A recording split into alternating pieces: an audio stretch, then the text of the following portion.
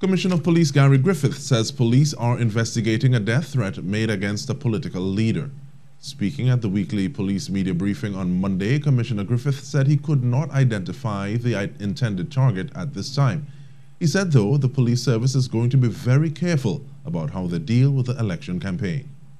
It was a call that was made where the individual stated that he intends to kill that political leader to ensure that that political leader would not be Prime Minister after August the 10th.